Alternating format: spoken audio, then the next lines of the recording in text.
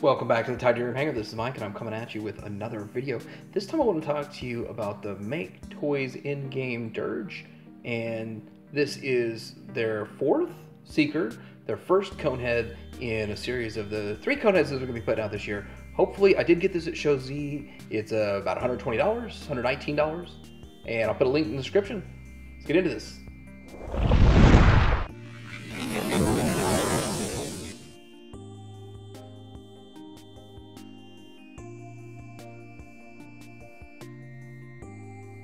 Here is the box, and that's what it looks like right there. MTRM-15 Endgame. No, this isn't from the Marvel Universe either. So, there's the side of it. Yeah, gets the job done.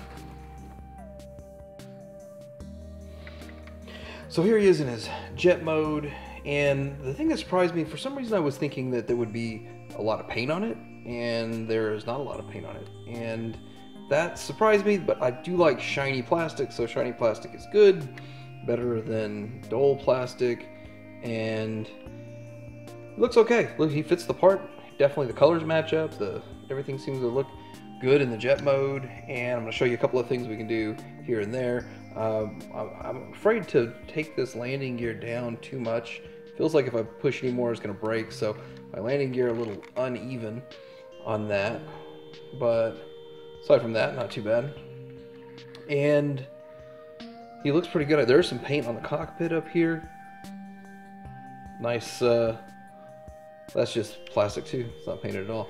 And you can open the cockpit if you want, so it's got an opening cockpit in there, no seat or anything. You know, I just reviewed the Fans Toys Goose, and just Fans Toys Goose has some extra little things that I just kind of thought you'd have on this guy, and you don't. So a little different. I mean, MakeToys, they've got this Seeker mold down. They should have it down pat, and here it is. So they include these extra small missile pieces, and so you can just pop the null rays off and slide them on both sides, and that makes it look a little bit better, I guess. So I actually like the longer missiles better myself, but this is the way they show it. This is the way, and they include that just for that look. I'm not sure. Of course, it looks more symmetrical when you have it like that, so I can see why they included that. Size-wise, he's about the same size as a regular Seeker, so here he is next to Hot Rod. It's my usual suspect, and there it goes. Before we get into transforming him, I do want to show that you could actually remove this head and make this entire nose cone hold together better. Just the way the head's in there, it's not holding together 100%, simply because that head is just a little bit too big for the cockpit area, so that won't quite hold together on its own. But hey, if you want to pop that head over there, that's something you could do. Alright, so transforming this is the complete opposite of what you would do to, of course, put it into airplane mode. And so we're going to disconnect all of the wing stuff. Let's go ahead and take off all of these bombs, missiles. So we can do that, and then disconnecting. So this is on a slider, and it's connected with a tab. So you want to untab it and then slide it down. I'll do that on both sides. That's done. Now you can fold these tabs here at the bottom up. Right now, just get it out of the way. And I like doing legs first. That's just the way I operate. So we're gonna go and open up these leg pieces, and we're going to double ratchet them down, and I'm gonna split them and do them one at a time. The whole point is that you have to get the leg aligned right so that you can get this piece tabbed in. So you want this tab here facing straight out, And doing that, okay, there it goes. It's facing straight out, and then you're going to, the tab is facing straight out right there, and then there's a hole right in here, and that'll tab right in. Oh, so that'll tab in, that'll give it the stability it needs. And do the same thing on the other side. Line this tab up, see it's not straight out, it's straight up right now. You need to work it in there to where it's straight out while you have this blue piece up. Hard to get that all on camera.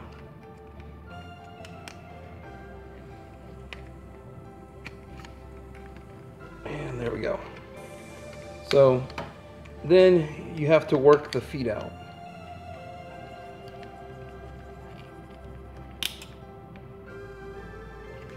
And it's on a double ratchet also. And it's worked down on both sides.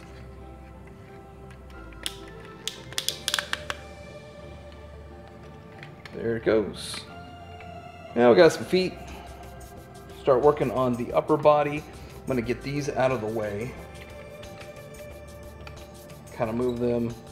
There's really no out of the way with these mini wing pieces here. And then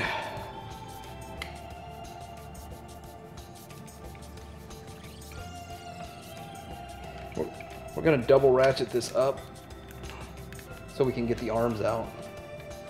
So with that, we're going to lift these fake air intakes.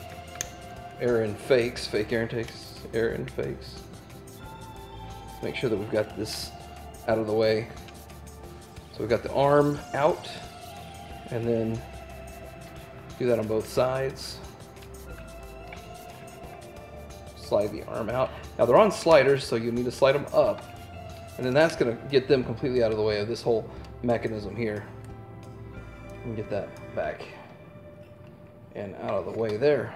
Now, with this, I'm going to show you on this side panel. Mine fell off, so I have it somewhere. Mine fell off on this side, and so I'm going to wait till I'm done to put it back on. I need to glue it, but you know, I would need 24 hours to let it set. The other one is glued in. This one, I guess the glue just didn't take. So anyway, moving into getting these pieces here folded down. Let's get to where we can see what's going on here. And so they're going to fold down, and this is going to make the abdominal area. And there's that. Same thing over here. Fold that, and then turn this into the abdominal area.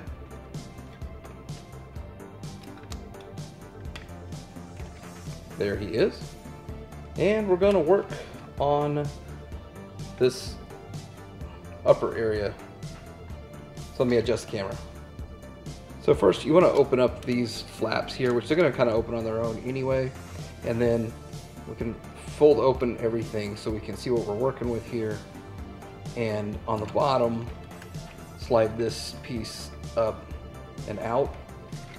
And then this filler piece, this is a fake faux piece right there, can come up. And then we can fold this into there. And then we got to get the head out. So out comes the head. This is the scary part of this transformation. I'm gonna hold this piece as I spin this around and make sure everything clears as I'm spinning it. That's the scary part of this transformation. Work it back into place. Slide this assembly down, and then it's double joint it back up.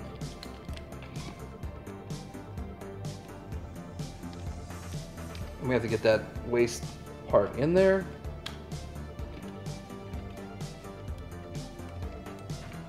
Just make sure we got the abdomen lined back up.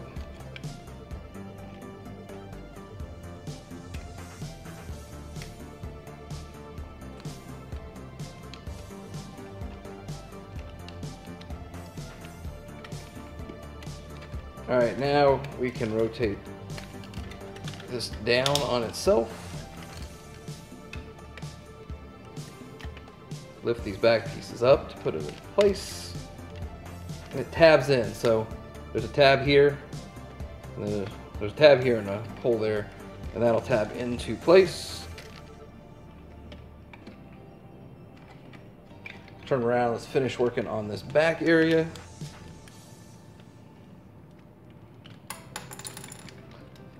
I've got to flip this around like so. And then you fold this nose cone down the back there. My head popped off, so I'm gonna pop it back on. All right, so with the arms, you're gonna slide them out of the shoulder and fix up the hands.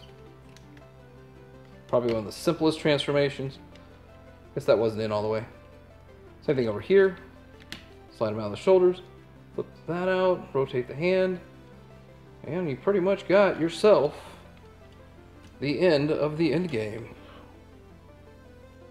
So let's look at him in his robot mode. And he definitely fits the character. He looks like the Conehead Dirge. And I'm going to point out a few things when we do a comparison with the Takara version. But I like the head sculpt. I like the face. The face looks really good. I think that's one of the best things that they did. The paint and the eyes and all that stuff. It looks really good. You've got paint right up here. That's all paint. And then, of course, that's from the cockpit. And it's sort of like, I don't know, a crazy faux cockpit thing that they got going on there. And then, looking down here, I like the paint on the knee pads. But I'm not a fan of huge knee pads. Guess we can fold those in. And then, really, no paint down here. This is like plastic. Maybe this is painted. Nope, that's plastic too. I'm not gonna mess with that. That looks like it'll fall off. And then there's some paint on the feet itself, and the feet are double ratcheted in there. And then here's from the back, and put the wings out further if you want. There's a butt flap if you want to like get rid of it or whatever. I don't know. However you want to do with that butt flap there. But yeah, I mean, overall, he fits the character, fits the bill, definitely works on a shelf. And let's get into articulation. Head goes down a little bit, up a lot, and you can get a 360s on a ball joint.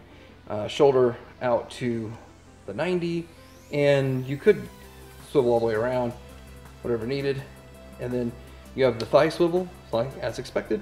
You have the elbow double hinged. The hands flip around on the mushroom peg, and they have the, you have a articulated trigger finger, no articulation in the thumb at all, and the 3 fingers pinned. So there's that. Down here you have swivel a bit, and you could use the transformation to get whatever ab crunch you want. That is a transformation thing, but hey, there goes that flap again. And I have to glue the flap back in. I mean, really, I'm getting mad at it because it's just like a little glue didn't hold. That's not the end of the world on such a complex transformation, right? Well, it really wasn't that complex. Getting down here to the legs, though, let's lift this flap up here. And it goes really tight. But you get your 90 out of it almost. And then you could probably do 90 to the back. It's really hard to manipulate with these knee pads in the way. And then that's ratcheted, but no ratchet to the side, which is fine. And you have a universal right here that gets you all of that good stuff. You get, okay, you could, all right, past the 90, but you could also disconnect some of this stuff and get even more than that, but I wouldn't need it. I don't think it'd be stable for poses or anything. You do have the ankle tilt, rocker, everything that you would expect from a masterpiece. And then let's look real quick at these faces. So we've got face number 1 that's like he got goosed, like FansToys goosed him, like ooh, ooh, FansToys goosed me. And then you've got this face, which is kind of a laughing face, like Starscream finally told a good joke. And then we've got this face, which is like, looks like he's proud of himself. Like, yeah, I just won. Yeah, I won. And then that face is like, wasn't me. So those are the faces. First comparison I want to get into is with Takara. Now this of course is not the same character. It's the only Takara Conehead I own, so that's why I'm using them. But the difference is, feeling these, Takara feels lighter. So MakeToys does have some weight on Takara, which is a good thing. And then also, just Takara is not very well painted itself. I mean, I think it looks okay. It looks great. It looks fine. But this one here, my biggest complaint is that it's just kind of like shiny plastic, like you would get from a McFans Toys figure for the Legend scale. But the problem is that Takara didn't do a whole lot better. So with that whole mentality there, then I guess, yeah. And let's look at the back of it real quick. The other complaint I was gonna have about this guy, so the reason I didn't complain about this was because, like, Takara's got all kinds of, like, just kibble hanging off the back, and he's got some kibble hanging off the back. It's not that clean. So that was, like, kind of a complaint of mine. But then when I look at Takara's, I'm like, Takara didn't do a whole lot better either. So, I mean, like, what's the expectation? And I think it's fine. I think it's fine. So let's look at him next to Starscream, and Starscream does shine a lot more. I do think that Starscream just felt like a game changer. When you got Starscream, he was a game changer. Like, look, this red's all painted. Maybe that is painted, but it just doesn't, because of the color, doesn't look painted. This is all painted, or it looks like it's painted. And so it's just like, this seemed like a game changer. This seems like maybe, like presentation-wise, a step back from Starscream. Now, Starscream had a really dumb-looking head.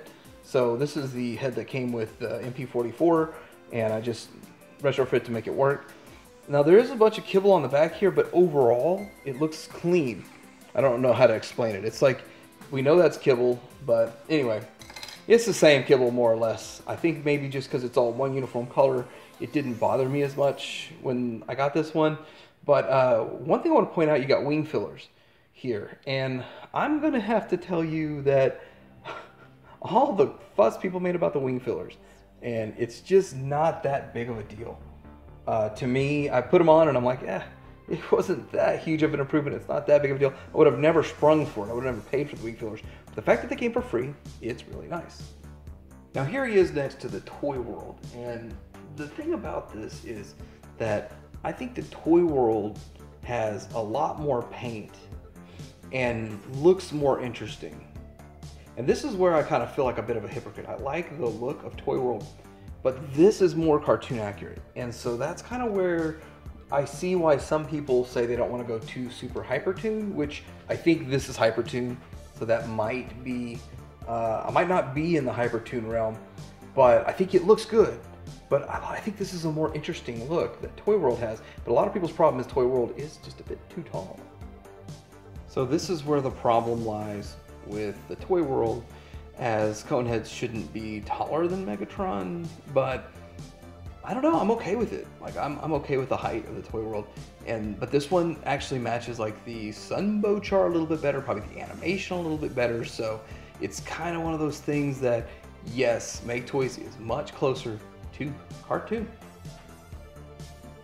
So this is the MakeToys Dirge, or Endgame, their version of Dirge, and he's a pretty good looking figure. This is really close to a cartoon accurate version as I can get. I do like the face sculpt on it. I do like the colors look good. I like how it just matches up really well, and you know this is that character. You know this is who it is when you see him. But he has a couple of QC issues, like the hip skirts like to pop off, but the side skirts that I need to glue back in, the glue just didn't take on that, and then a few minor issues here and there, which, you know, I'm worried about MakeToys. I really want MakeToys to stay in the game. I want to see their headmasters. I want to see them finish all of these, and, you know, hopefully MakeToys, you know, they got their Guardia reissue coming, so with a lot of stuff going on with MakeToys, I want to see them succeed. I do not want to see them fail. With a couple of these QC issues, if this is your first MakeToys, you might be a little turned off by if you have the same issues I had. But anyway, he looks good, he fits the part, he fits the build. The transformation is pretty simple. It's a little confusing with the helicoptering middle pieces, but you can get yours at Show Z for $119. Like, subscribe, Hanger out.